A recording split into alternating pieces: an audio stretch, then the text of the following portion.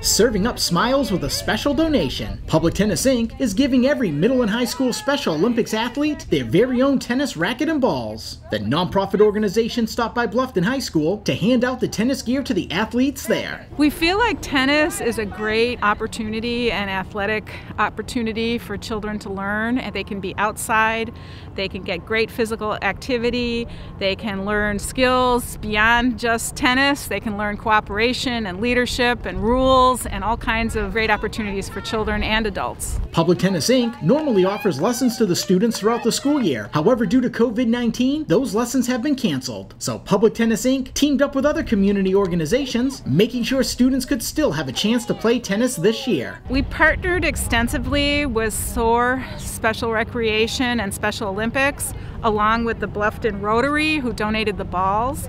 And then as far as the rackets themselves, we worked with several communities in the area, including Long Cove, Kalawasi Island, and then Tennis Warehouse donated over 50 rackets that would be great to repurpose for use with students. The students are excited to get their rackets. I love hitting the tennis balls, fun for exercise. Well, what I like about playing tennis is I get to like hit a tennis ball and it goes through the net.